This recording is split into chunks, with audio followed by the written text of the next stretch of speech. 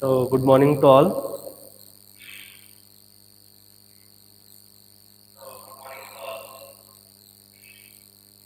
So, I think all of you are live. So, try to inform all others, your friends, to come live. So we can start the revision class of basic thermal engineering.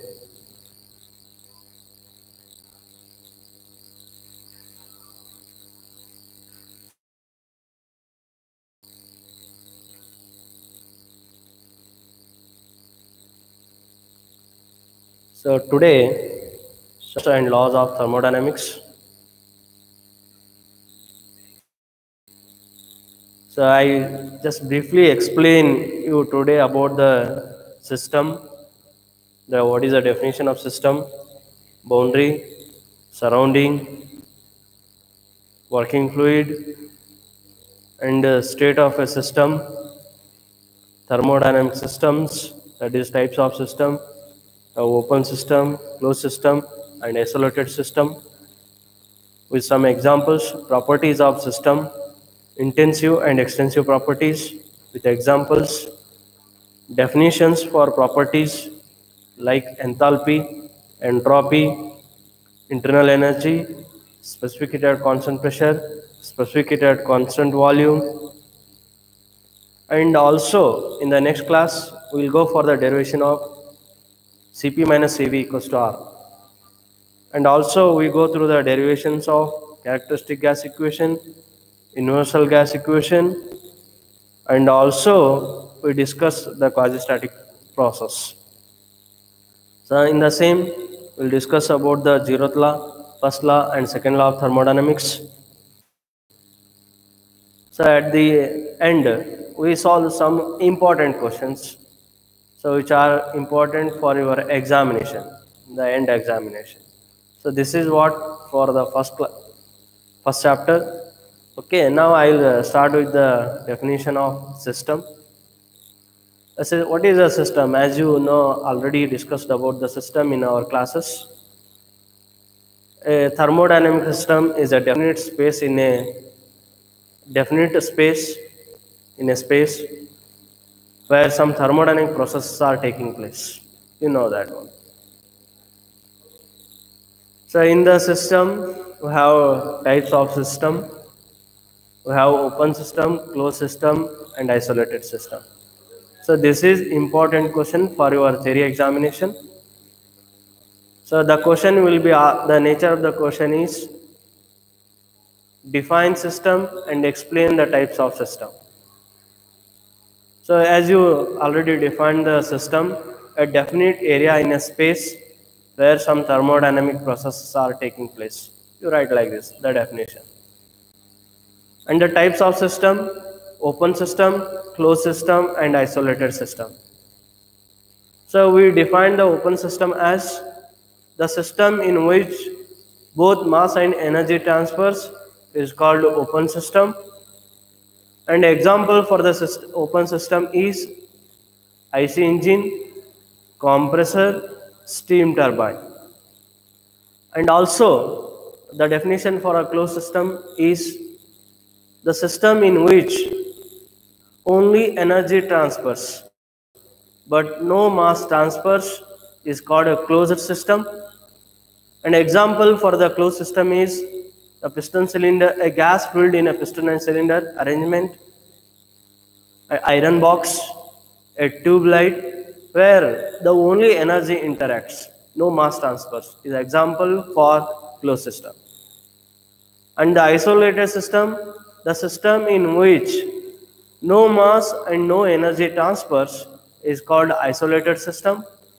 A very good example for the isolated system is the universe, and also you can have the thermoplast as an example for the isolated system. And then the next important question is the properties of a system. So we define the properties as the characteristics of the system, so which indicates the condition of the system. So in the properties, we have three types of properties. Generally, intensive properties, extensive properties, and specific properties. For diploma students, only the intensive and extensive properties are given for your syllabus. The intensive properties are defined as the properties which are independent of mass of the system are called intensive properties. Example for the intensive properties are the temperature, pressure, specific volume, density.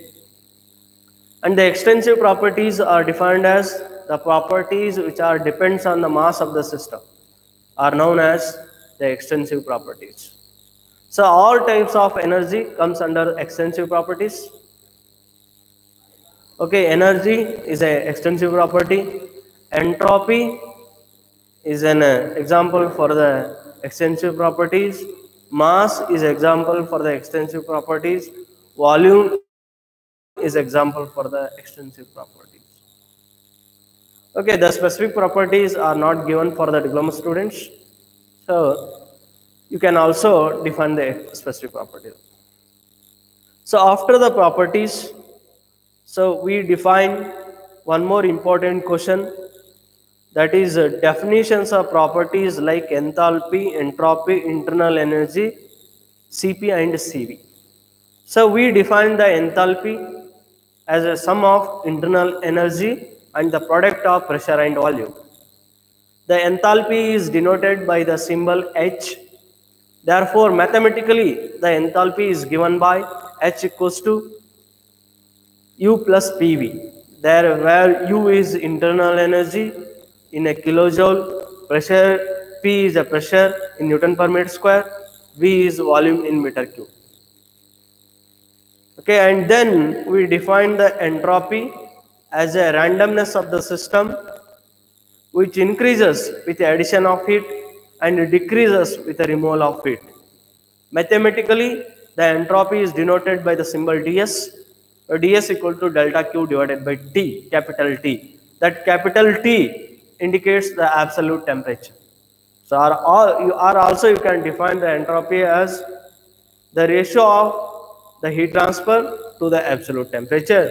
The unit of entropy is denoted by the symbol capital S, and the unit of entropy is kilojoule per Kelvin. Then we define one more important property, internal energy. Internal energy is defined as the energy contained within the body of the system is known as the internal energy. So internal energy is denoted by the symbol capital U. So its unit is kilojoule. And then we define the specific properties or the specific heat. The specific heat generally is defined as the amount of heat required to rise unit mass of a substance through 1 degree Celsius. This is general specific heat. There are two types of specific heat. So one is specific heat at a constant pressure, another one is specific heat at constant volume. So if you take a solid and a liquids, they have only one type of specific properties, specific heat. But if you come to the gases, it is having two types of specific properties. So that is Cp and Cv. For your syllabus, for diploma Karnataka students, so for your syllabus it is given the Cp and Cv, the definition of Cp and Cv. That is specific heat at constant pressure and a specific heat at constant volume. The specific heat at constant pressure is defined as the amount of heat required to rise unit mass of a substance through 1 degree Celsius at constant pressure. Its unit is kilojoule per kg Kelvin. And the Cv, the specific heat at constant volume, is defined as the amount of heat required to rise unit mass of a substance through 1 degree Celsius at constant volume is known as specific heat at constant volume. And these two definitions are very important for your end examinations. So you get a 5-mark question, define specific heat at constant pressure and define specific heat at constant volume. This is one more important question. And then we have a relationship between Cp and Cv. That relation between we have a derivation for 5 marks. Derive the relationship between Cp and Cv, or you can have the derivation. Derive Cp minus Cv equals to R. You have one more. The same question will be asked in a different ways. So after that derivation I will take in the next class. So today I am only engaging the some of the theory part of the first chapter. Okay, the derivation tomorrow, which are important derivation, I will discuss in the next class. So after Cp and Cv, so we have relationship between Cp and Cv, and then we have a characteristic gas constant. So after the Cp minus Cv equals to R, we have a characteristic gas equation, that is Pv equals to mRT. That is a one more derivation, so which we can derive in the next class. So after that we have a universal gas constant, which is denoted by R subscript U. The universal gas constant is defined as the product of molecular mass and the gas constant. So you know that molecular mass and the gas constant is a characteristic gas constant which is different for different gases. The R value is not fixed for all the gases. If the gases changes, if the element changes, the R value changes for the different one. And the Ru value, that is universal gas constant value, will remain same irrespective of the gases. And its value is 8.314 kilojoule per kg mole Kelvin. That value is fixed for all the gases. And the Ru is denoted mathematically Mr. Therefore, we can define the Ru, the universal gas constant, as the product of molecular mass and the gas constant. And then after the universal gas constant, we can define the quasi-static process. So the quasi-static process is asked for 5 marks. So as I already discussed in the theory class, since it is a revision class, so I just define the quasi-static process. The process which is carried out very slowly, so that initial and end states are also in equilibrium, and also the intermediate states through the during the process the system follows are also in equilibrium states. It means the process the deviation of this process from the non-equilibrium condition is very negligible. So therefore, initial and end states are also in equilibrium, and also the intermediate states are also in equilibrium. That is what a quasi-static process. All the reversible processes are generally quasi-static in nature. It means the quasi-static process is a reversible process. But all the practical processes are irreversible processes. And then today in the same class, we will define some of the definitions like zeroth law, first law, and second law. Before that, I will define one more definition, that is substance which carries the energy from one position to another position, from one location to another location, which carries the energy. So if you take a steam engine or a steam turbines, there the working fluid is a steam. If you take the IC engines, so petrol or a diesel irrespective in engines, that is a working fluid. If you take the hydraulic turbines, the water is a working fluid. Okay, and then after the working fluid, we will go for the zeroth law of thermodynamics. So zeroth law of thermodynamics, so you get a 5-mark question, like define zeroth law of thermodynamics and first law of thermodynamics, or it will be combined with the first law of thermodynamics and second law of thermodynamics. So we can define the zeroth law of thermodynamics as if the two systems are in a thermal equilibrium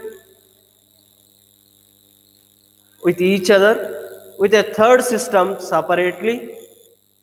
So that is what, if two systems are under thermal equilibrium with each other and also thermal equilibrium with a third system sub, that is what the zeroth law of thermodynamics.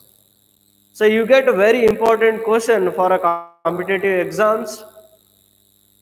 The zeroth law of thermodynamics, you get a question on this.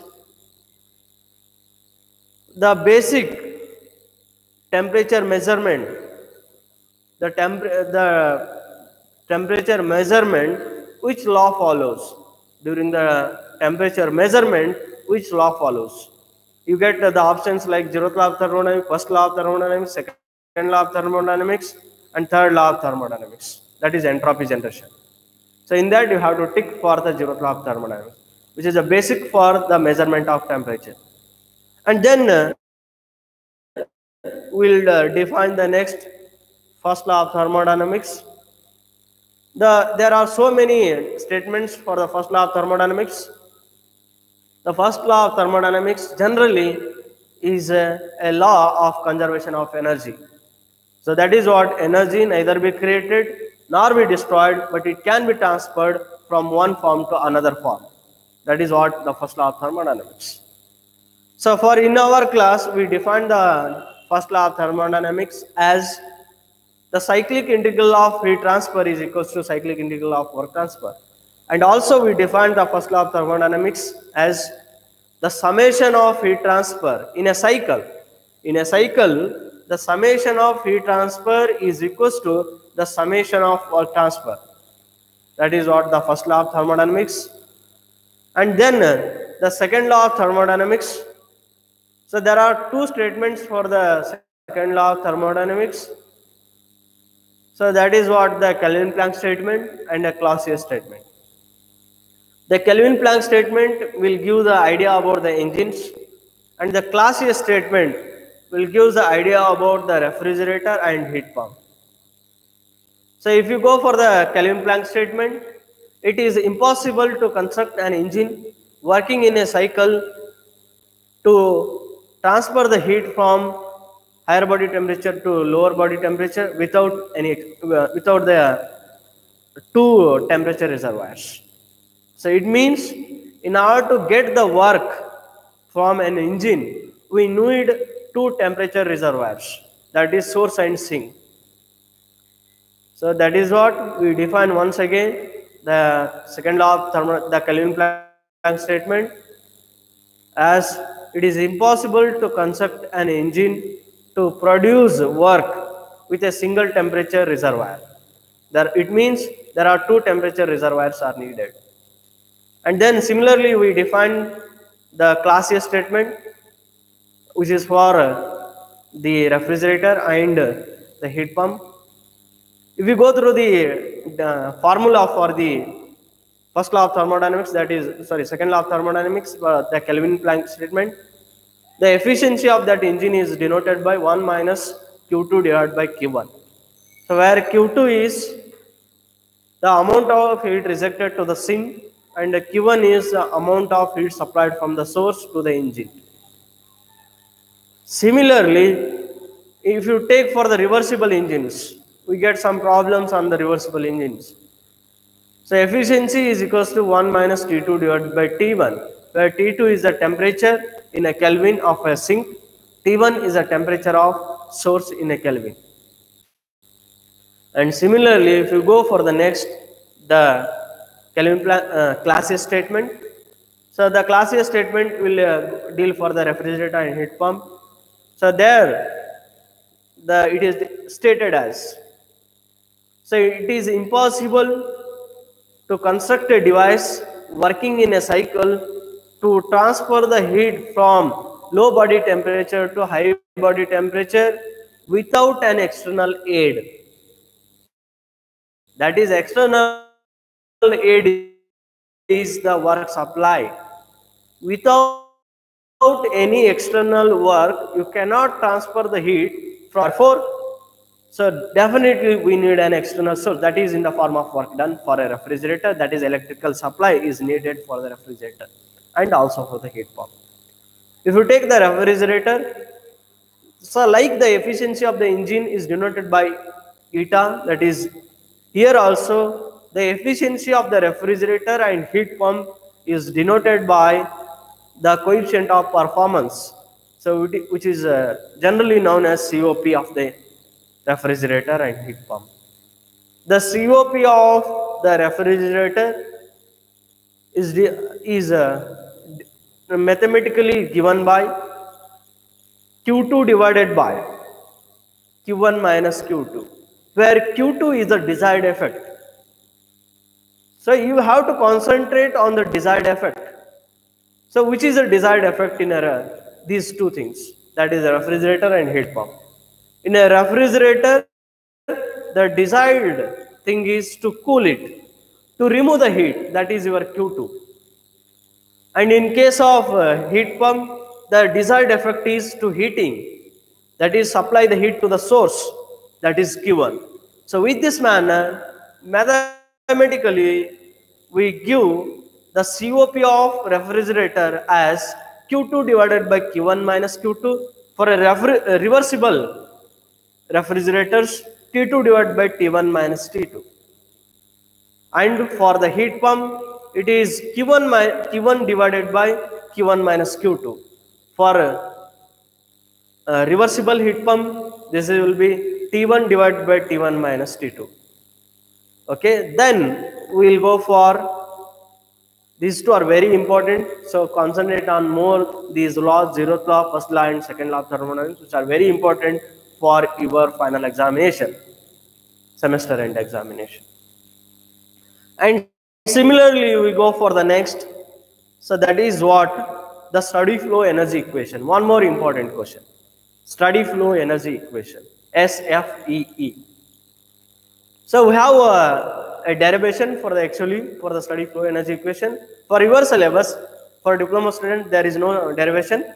So you have only direct equation.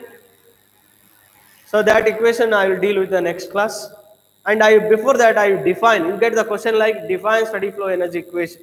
Define steady flow and mention the steady flow energy equation and mention each terms in the steady flow energy equation.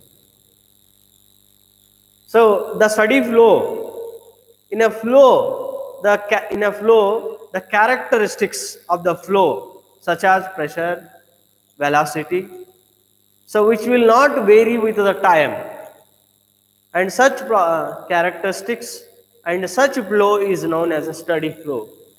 In a flow, the flow characteristics are not varying with the time, then those are called the steady flow, and we have the steady flow energy equation we will discuss in the next class. Okay, with this I conclude my today class.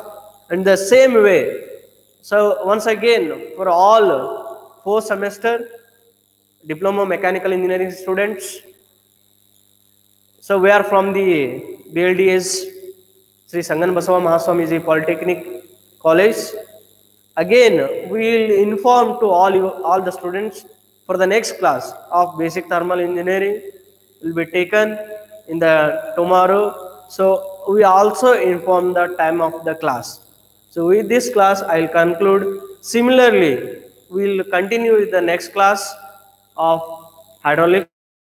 So BS Nikam sir will engage the class, and the class of the timing of the class will inform shortly through the post semester mechanical engineering WhatsApp group.